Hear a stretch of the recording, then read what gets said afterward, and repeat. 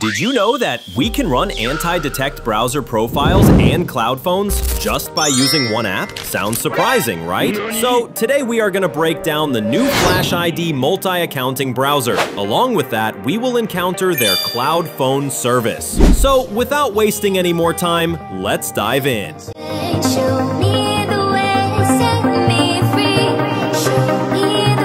Right guys, so this is FlashID, a next-gen anti-detect browser and cloud phone platform that helps you safely manage multiple game accounts and keep your online activity organized. Most of us use multiple profiles of Xbox Cloud games, Facebook, or other social media that can get blocked for same IP detection. But FlashID provides you security protection, seamless collaboration, simplified workflow, permission management, and more. Along with that, we are going to get cloud phone experience in it, so let's get started by downloading the FlashID app in my desktop. Once you had installed it, you can easily create an account here using your Google account or email. I'm signing in using my Google account, which is way more easy. After then, you will see your dashboard here. Now I'm a founder user here, and I have a special code which automatic gets generated daily, and I had given my today's special code at my comment box. By redeeming that code, you will become a standard user and get 20 free browser profiles for lifetime. If you want daily codes, then you can join my Telegram community and feel free to ask there. And yes, new beta users can enjoy 10 free profiles here, and they are gonna launch their cloud phone service very soon. Sorry to say it's not available yet. So we will try the anti-detect browser profiles today. Alright, now let's create some browser profiles here. To create a profile, simply tap on create and name your profile. Then select the system of browser to Windows or Mac OS. After then, we can add our proxy, which will make our browsing experience more better and bandless. I'm using a local proxy from WebShare proxy site, and its bandwidth is occasionally limited. After putting all the proxy info, click on check, and your proxy result will appear success. Then click on create and your profile will get created smoothly. I'm creating 2 more profiles like this. Now let's start all the 3 profiles together and run them at one time to see the performance of each profiles. Alright, so here you can see that I can run 3 of my profiles at same time without any ban or restriction problems. If you manage multiple game accounts, test region-specific content, or just care about keeping your personal accounts separate, FlashID makes that a lot smoother. It creates individual browser profiles and cloud phone sessions so each account looks like its own device, which is great for things like QA, localization testing, or running separate test accounts without constantly logging in and out. You can assign each profile its own proxy or region so you can safely test region-locked content or cross-check game stores in different areas. And all your profiles are stored in the cloud, so you can switch between them anytime, anywhere. Now I want to make this clear.